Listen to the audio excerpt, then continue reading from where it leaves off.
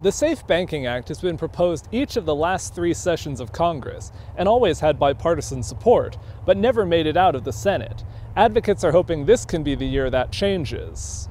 The Safe Banking Act had its first hearing in a Senate committee last week. The bill would prevent federal banking regulators from taking action against banks or credit unions that work with marijuana businesses, if those businesses are licensed and following the law in their states. For the last 2 sessions, Montana Senator Steve Daines has been the lead Republican sponsor of the bill. He said he's heard from local leaders in Montana concerned about safety risks when a business is so reliant on cash. He's optimistic the Safe Banking Act can draw strong support this year. I don't support the legalization of cannabis personally. Montanans voted that in, though, overwhelmingly in the last election.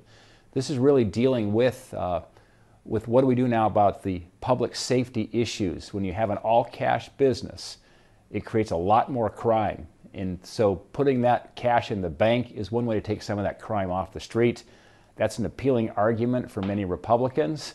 And we've done a few things here, tightening up the bill that ensures that happens. And I think we're going to see more support for it going forward. Democratic Senator Jon Tester has been a co-sponsor of the Safe Banking Act since 2019. In a statement, he said the current laws opened the door to tax evasion and safety issues, and created barriers for businesses. As a third-generation Montana farmer, I know how important it is for small businesses in rural America to have access to capital.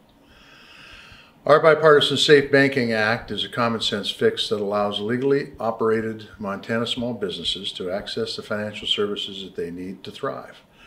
And it makes our communities safer by cutting down on cash-motivated crimes. I'm proud to be a leader on this bipartisan bill, and I'm looking forward to getting it across the finish line. In 2021, supporters of the Safe Banking Act tried to get it added to a must-pass Defense Funding Act at the end of the year, but that effort fell short. In Helena, Jonathan Amberian, MTN News.